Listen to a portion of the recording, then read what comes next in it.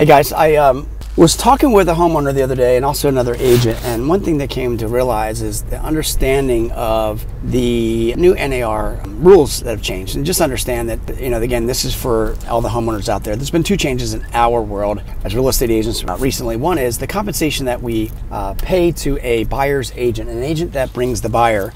We can no longer publish that in the multiple listing service. So where typically before in the MLS, when an agent would be able to pull that up, you could see, okay, if I have a buyer, what does the seller's agent or seller going to pay us, right, in the commission, as far as an incentive to bring buyers to it, and what's the compensation? It was published there.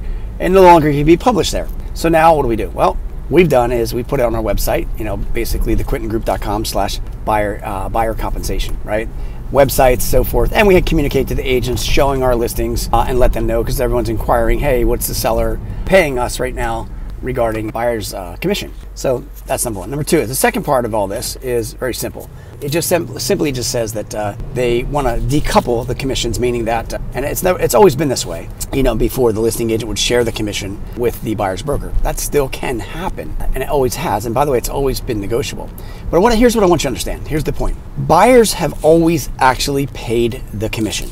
I want you to understand this. Now, physically and technically, the sellers actually direct it and pay it, but the buyers have always paid the commission, meaning if a home is listed for sale for $600,000, okay? Well, guess what? Where does the money come from? In other words, unless the seller's paying their agent up front, which has never happened, they're not going to say, hey, I'm going to give you a 6% commission up front before you do the work. Sellers don't do that. So where does the money come from? Well, the buyer looks at the home and says, okay, I'm paying $600,000. They're going to give the seller $600,000. And of that $600,000 that's coming from the buyer, the seller takes a portion of that, whatever they worked out with their agent, and paying their agent and the buyer's broker, the agent's commission, both sides of the deal. So the money actually is always came from the buyer. The buyer's actually always paid for it. And then part of that money, where it came from, then goes back from the seller. Now, that hasn't changed. Understand that. The seller's always going to look at their net, right? What are they going to walk away with after their fees? Okay, what's the commission involved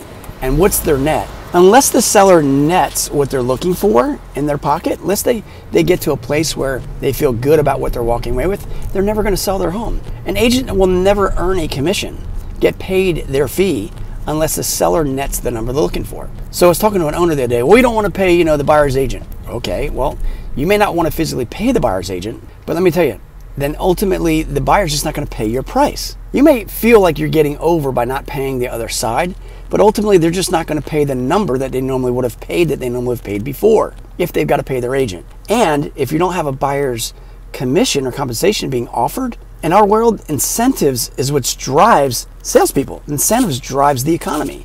If there's no incentive for a buyer's broker or buyer's agent to show your home because you're not willing to pay them, right, out of the commission, actually out of the money that they actually already bring, then why would an agent want to show your home if there's no incentive there? So if an agent's going to go show 5 homes this weekend, and of the 5, 4 are paying an incentive for buyer's brokers to bring their buyers, which are going to bring the money to pay the commission anyway, based upon the sales price, it's all inflated in part of the number. And if your home's sitting there, of the 4, 1 has no compensation, that means the buyer has to go in their pocket. They're just going to simply still buy your home, but they're going to deduct the value or the price they were typically going to pay anyway, and then you're only going to pay one side. They'll pay their agent, but they're not going to pay you your number. That's number one, even if a buyer actually looks at it. But without an incentive, you're not going to get multiple offers and multiple agents are getting excited. See, agents can't control what the buyers actually see.